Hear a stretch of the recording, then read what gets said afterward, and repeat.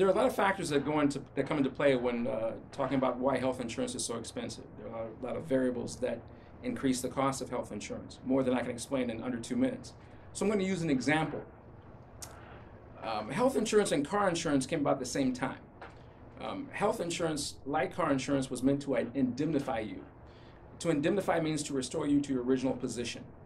So for example, if in a car accident you smashed the front of your car, then the car insurance was there to help pay for repairs. So a little time in the shop and voila, you've got a freshly reconstructed, fully functioning car to drive away in. Health insurance, over time, we've added more coverage that didn't exist before. So now we cover maternity, we cover mental health, we cover organ transplants, counseling, and the list goes on.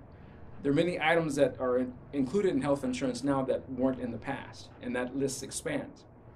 So imagine how much your car insurance would be if over time we keep adding coverage. So for example, we pay for tire rotations, we pay for brakes, we pay for oil changes, or your 30, 60, or 100,000 mile service.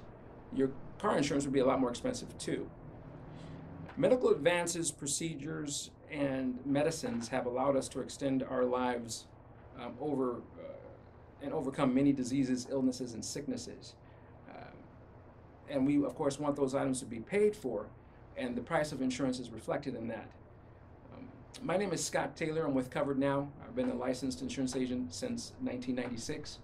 I'm also a registered, certified agent in the Washington State Healthcare Exchange. And we want to thank you for coming to Covered Now. And if you have any questions, feel free to give us, contact us if you want us to help shop for your plans, or if you just want expert advice. And remember, don't worry, we've got you covered.